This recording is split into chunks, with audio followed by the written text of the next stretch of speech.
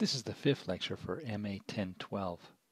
In this lecture we'll think about infinite series of real and complex numbers. A sequence is a list of numbers. So 1, 5, minus 4, 10 as a list of sequence of 4 numbers. But we're mostly interested in infinite sequences, so for us sequence will pretty much always be an infinite sequence. So we could have 0, minus 2, 4, minus 6, 8, minus 10, and dot dot dot going on from there. So it's an infinite sequence of these numbers, and we'll generally write the terms, give them names like A1, A2, A3, and so on, going on infinitely off this way. If the numbers keep getting closer and closer and closer to a given number, then we'll say that the sequence is convergent. And the number they get closer and closer and closer to is their limit. The limit as n goes to infinity, an is L. That's the quantity that they squeeze in toward and get and converge towards. And if it's not convergent, then of course it's divergent. So, for example, the simplest sequence we can think of that is convergent is just a sequence of 3s going on forever. It keeps on being the number 3, and that's perfectly allowed. And of course it approaches a limit of 3 because the numbers get as close as you like and stay as close as you like for as long as you like to 3. They get close toward 3 and they stay there from then on. Another example would be the numbers 1, 1/2, 1/4, 1/8, 1/16, getting smaller and smaller by half each time, and they converge to 0. That is to say, no matter how close to 0 you want them to get to, they get to that close and they stay that close from then on. Well, from some point on. They eventually get as close as you like and stay as close as you like to 0. Another example, if we look at 2 minus 2, 2 minus 2, so hopping back and forth, that doesn't converge. That's divergent. So divergent, usually when we talk about something being divergent, we have the idea in mind that it means spreading out far and far and far away from somewhere. But it really doesn't in this situation. It just hops back and forth between 2 and minus 2. But it's still divergent because it isn't convergent. There are trickier examples like 1, 2, 3, 4, and so on going up the positive integers. That's divergent because it doesn't converge to any particular number. We might want to say that it converges to infinity, so we'll write that as saying that the limit as n goes to infinity, an is infinity. We remember some rules for how to manipulate these things. If we had a sequence given by a formula, an is something like, say, n plus 2 divided by n squared plus 1, then the numbers are getting small. Why? Because when n gets larger, remember its n is 1, 2, 3, and so on. Sometimes our sequences will start at 0. Usually they'll start at 1, something like that. It could be A0, A1, A2. In this case it's A1, A2, A3. This guy actually does go to 0. Why does it go to 0? The reason is because when this n gets very, very large, n squared gets much larger than n. And so n squared plus 1 gets much larger than n, or 2. And so the denominator is getting relatively big. Another way to see that is just to divide by the biggest term. When we look at all the terms in here, we see the big one is the n squared.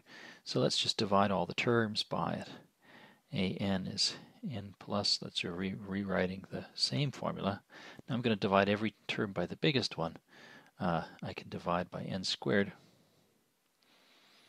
2 over n squared divided by n squared over n squared plus 1 over n squared. So I've divided every term by n squared in the numerator and the denominator. That doesn't change the result because I divided numerator by n squared and also denominator at the same time. Rescaling both the numerator and denominator by the same amount doesn't change the result. But you can see that when n is very large, well, we could simplify this a little bit, maybe 1 over n, so 1 n over 2 n's. This is 2 over n squared. This is 1. And this is 1 over n squared. And so when you make n very, very large, you can see this goes to 0, and you can see this goes to 0. And see, this goes to 0, so it becomes very, very close to 0 plus 0 over 1 plus 0. And so you can see that it converges to 0. We can try to apply the same reasoning with complex number sequences instead of real number sequences. If we consider a complex number sequence, something like 3 plus n plus I n squared a n is this guy divided by 6n plus 7i. Now we have real and imaginary parts. Now it helps usually to try to understand division in terms of looking at the conjugates. So we can take the conjugate of this guy and multiply both sides by it, multiply numerator and denominator by it. So 6n minus 7i, n is always assumed to be 1, 2, 3, so real.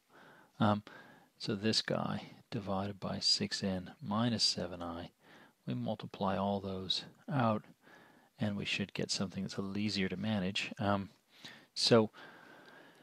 We can expand all that mess out and get, what do we get? So 18n,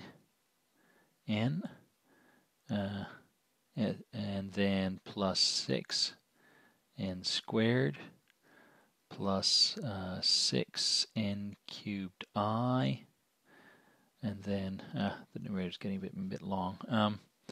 Maybe I'll write it somewhere else. Equals.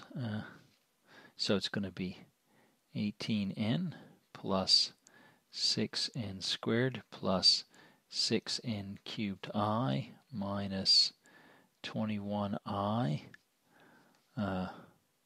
minus 7ni, and then minus I times plus I is 1, so plus 7n squared, all divided by this guy gives us 6 squared is 36, and then 7 squared is 49. Sorry, there should be an n. There should be an n squared here. Okay, so that gives us a bit of a mess, but at least we can now split it into real and imaginary parts if we have to. So we can see what does it look like in real and imaginary parts. So a real part looks like 18n plus 6n squared.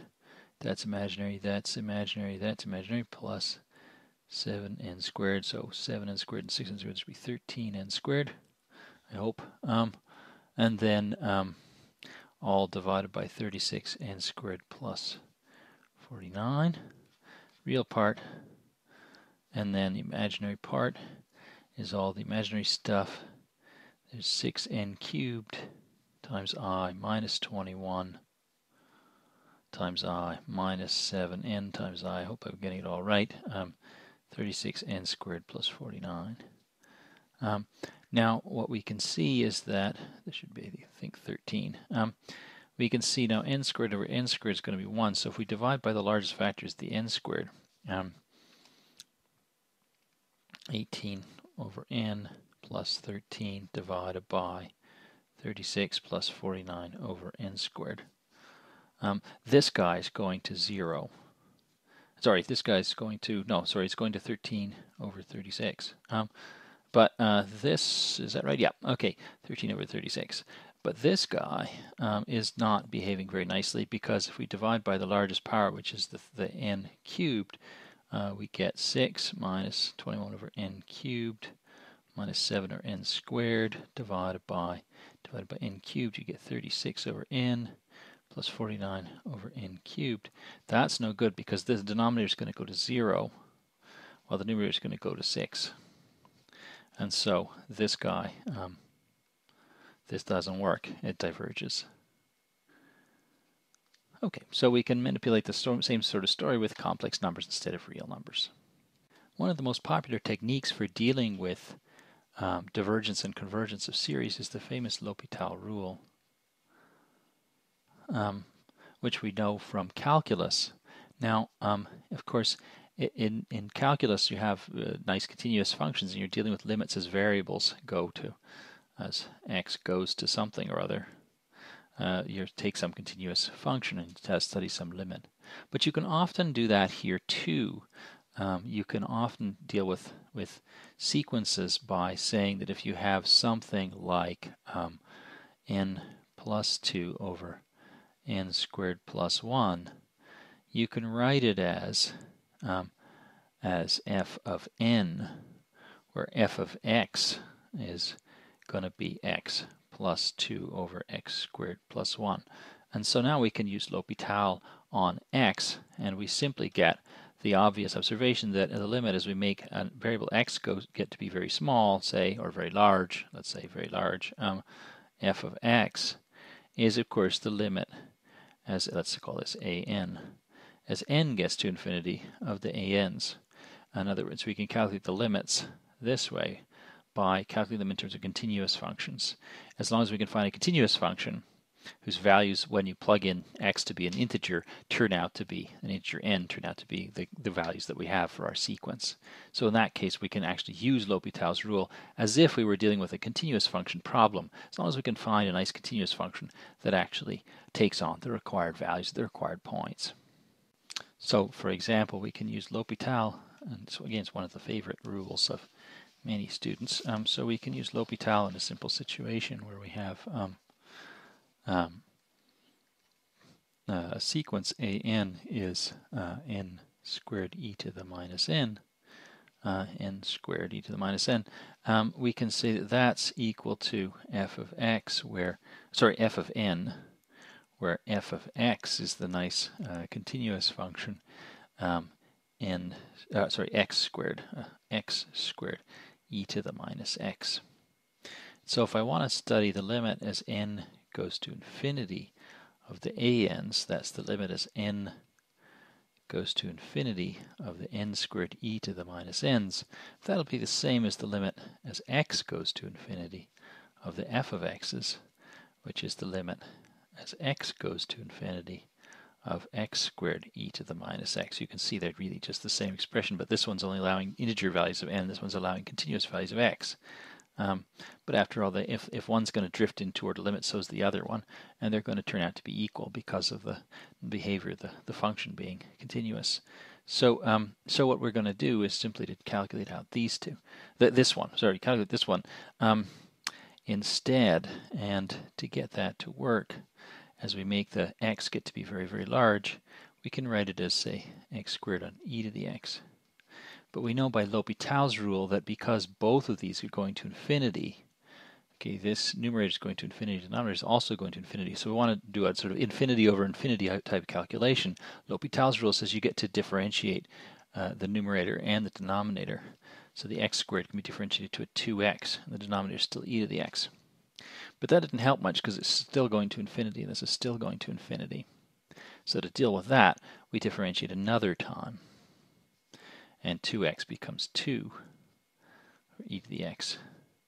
This is still going to infinity, but that's okay because this is fixed at 2, and so the whole thing, since the denominator is going to infinity, the whole thing is going to 0. So the limit is 0.